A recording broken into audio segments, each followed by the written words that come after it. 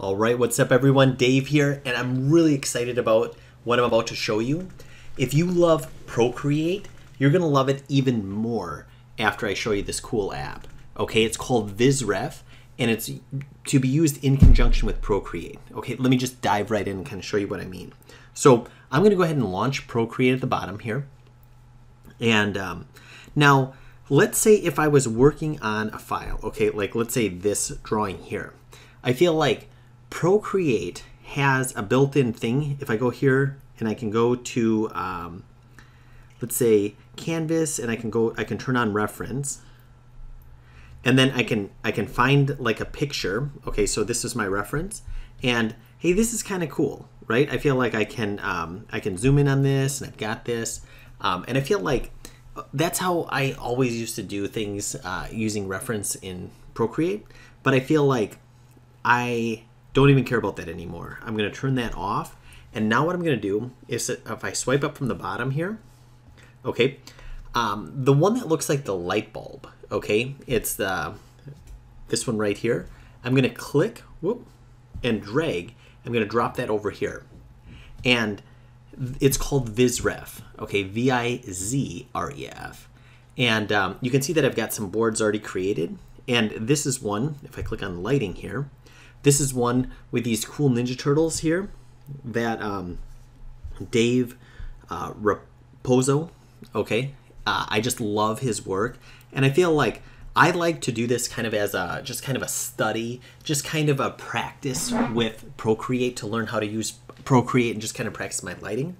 And now I'm just going to kind of grab this middle bar here, and I'm going to kind of drag it over, and now you can see it's like that. So now I can kind of move this, and I can kind of work this, and then I have this canvas over here that I can kind of move around, and I can kind of work on my drawing, but I also have this over here. Now this isn't really a drawing tutorial, but the way that I like to draw is I like to work black and white to get my lighting kind of figured out, and then I like to color it later, okay, using blending modes.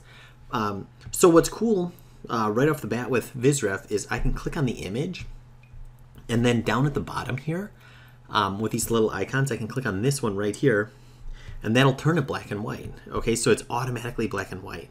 And now if for whatever reason I wanted it face the other way, I could click on this one, and boom, it's face the other way.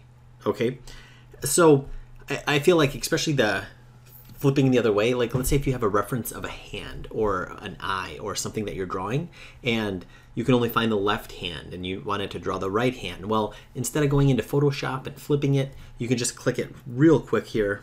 So that's super nice, okay? And I can also double click on one, and it's just going to kind of frame it perfectly for however you want. And there we go. And then I can even zoom in as much as I want, or bring it back if I want as well. Granted, you are losing a little bit of screen real estate here, but for what you're getting, I think it's definitely worth it. So let's take a look at how to make one of these boards. And it's probably even easier than you think. So watch what I'm going to do. I'm going to click on the home button, and I'm going to click on this blue plus sign right here, and that's going to create an empty board right here. And now if I click on that, now I have an empty board. Now I'm going to go to the bottom of the screen, and I'm going to grab the internet, and I'm going to drag and drop it right here. Okay. Now I'm just on a site, artstation.com. And I feel like ArtStation has so much great work, and I feel like some cool stuff that you can kind of get inspired by. So down here, I'm just kind of on channels, and if I click on this, I can kind of look at different things. So I could find like whatever I want to kind of look at. So let's say maybe comic art. Okay, maybe I want to get inspired by comic art, and I want to look at some of this. And what I could do is I could find anything that maybe like catches my eye that I want to use maybe as a reference. And what I can do is I can just click on it and drag and drop it in there. Okay, literally that easy. I can just click and then drag, and you can see that it even aligns it perfectly for me. So I'm just finding things that I'm kind of inspired by, just going through here.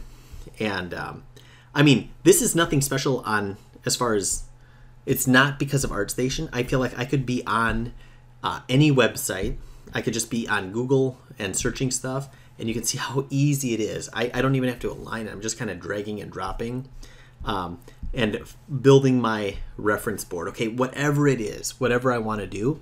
And then I can click on this, and if I want to use that as a lighting study or whatever. So I'll show you a few examples of some boards that I've made.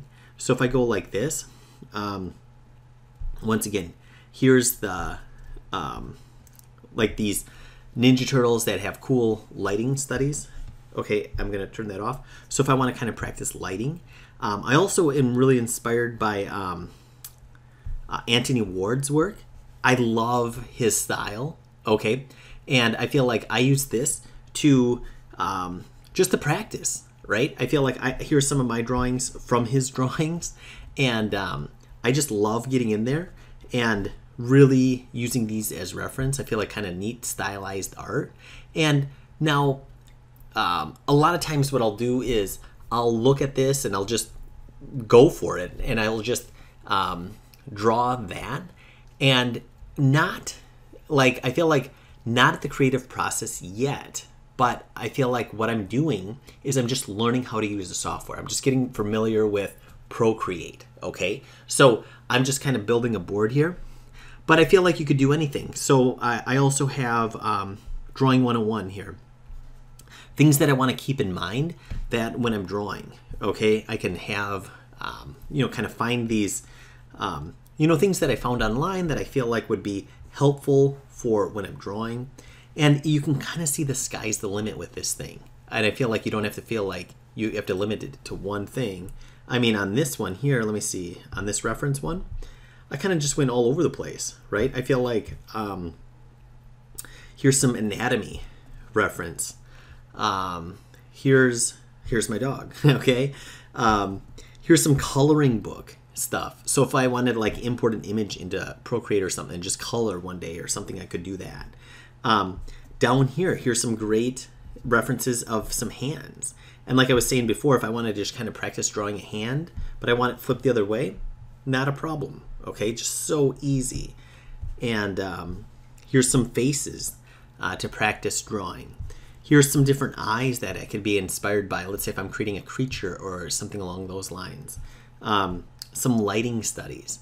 Once again, just kind of a board of inspiration. But another thing that's kind of cool is I'm going to do this. If I type in, let's say, even if I go to just the regular internet, so I'm going to drag this over here, and I'm going to type in walk cycle GIF. Okay, and I can see that all of these are GIFs. So let's say this guy here. And so there it is, walking. So let's say if I was doing an animation in Procreate and I wanted to kind of reference this as that. Well, what I could do is I could take this and I could drop it in here. Okay, now notice it is actually animated on Vizref. And what's cool about this is if I click on this, look at the bottom here. I'm just going to stop this. Okay, so if I click on this, if I hit stop, I can break it down frame by frame right here. And that's automatically done. I feel like I've never looked at this GIF before. I just know that any GIF is going to work, and it's broken down. Okay, so you could literally kind of study animation with this. And I can see here's, actually this is a horse GIF that I did using Procreate, and I drew kind of frame by frame just to kind of practice like a walk cycle. But I feel like, how cool is this? That you could literally break it down frame by frame, and then if I click on that, the frames go away. So if I click on the GIF, as soon as I click on this frame button down here, boom, every frame comes up. This is another one that was found online of just some, you know, kind of some silly stuff going on. But once again, you could break it down frame by frame. So even if you're doing animation in Procreate, just awesome, awesome reference here on Vizref. So, and I kind of feel like that, you know, that trick of using animation is kind of a secret thing with a GIF. I think maybe not even a lot of people realize that. So I can also do this. Let's say if, okay, I'm going to go back to Procreate here and drag that on here. Let's say if I wanted to bring an image onto my my canvas over here. Well, what I can do, I don't know, let's say if I wanted to bring this eyeball here. Okay, I don't know why I would in this case, but let's just say if I wanted that. I can click on the plus here and I can say, actually, if I click on this, I think I have to click on the 3 dots at the bottom here, and now I can go to copy. And now on Procreate, with 4 fingers swipe down, I think I may have changed it. So if I go to my settings here, let me go to my preferences, gesture controls, copy and paste. 3 finger swipe down. I can see here, 3 finger swipe down will invoke it. So if I do 3 fingers, now I can hit paste and the image should come up, but I think it's behind. Yeah, there it is. So if I bring that to the top, okay. Oh, let's see, where is that? Pasted. Yep, there it is. So you can see that I can literally bring in something from Procreate so easy, right? If for whatever reason I wanted it to be there. Now, let's say if you're like, well, I want this image to be available in my canvas on my reference. Okay, let's say you want to use this. Well, what you would have to do is you would have to go here, and then you would have to click on the 3 dots, and I would say export selected. Okay, and then I would save it as a JPEG, and then I would save it in my images. So I would save image. Okay, now I would go to my reference over here, and now I could say import, and now here's that eyeball. So I don't know, once again, why I would want that, but that's how I would get it in there. So if I wanted that, like maybe I want more room to work here, I could go like that and I would temporarily have that, but then I could kind of swipe back and go back to my Vizref. So once again, I'm dragging Vizref, dropping it over here, and having that. Now, I'm just going to kind of get rid of these. Okay, and then I obviously don't want this one. I'm just going to kind of get out of there. I just wanted to show kind of how to translate photos from one to the other. But let's say if, you know, I kind of want to talk about how to set this up, because if I swipe up from the bottom, it's going to show you, these are permanently there, and these are your last current ones that you've used. So I feel like what I did, and you definitely don't have to do this, but what I did is I dropped everything that I thought I would need. So for example, I want to have Procreate on here. I want to have Vizref. I want to have the internet. And heck, I want to have my music ready. So I'm going to do this.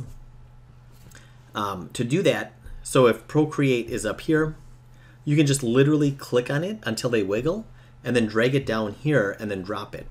And I'm dragging it to the left of this line so that's all permanently there. That way, because I feel like, let's say if this was up here, now if I was in Procreate and if I swipe up from the bottom, I'm like, oh shoot, Vizref isn't a choice. So then I would have to go back out here. Now that I used Vizref, I can see that now it became a recent choice. So now I would be able to do it. And I find that kind of annoying. So as long as I move the icon on this side, okay, let's see here. So if I go here, as long as I permanently put it here, now I never have to worry about it. So I feel like you can see that I set my iPad up permanently, basically to use Procreate, and I have the things at the bottom that I leave it there because I feel like I like that multitasking gesture to be able to use it.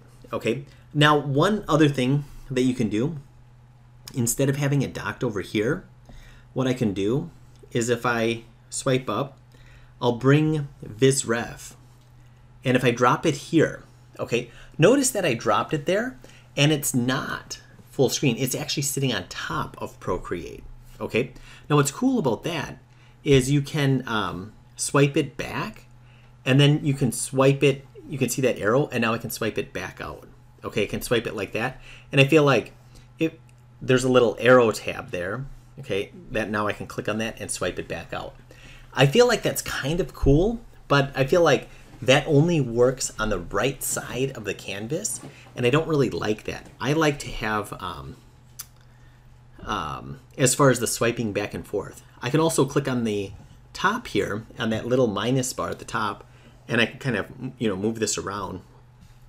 So I could have it here, but I don't think that swipe gesture, it won't hide on this side. Okay, so even though that's kind of cool, and I can just take this and I can drop it here, I like to have it physically docked like that and be able to kind of bounce around with that. So once again, hopefully that was helpful, and I think that once I set up Vizref, I feel like it really has changed the way that I work with Procreate. I absolutely love it. And so what you'd want to do is you'd want to just go search the App Store for Vizref, and I think it's like $3.99. Okay, definitely well worth it. I have no financial gain from this. I'm not part of it at all. I'm just saying I want to give a shout out to whoever made it because it is awesome. So if you guys like this video, please like and subscribe, leave some comments below, and good luck with Procreate and Vizref.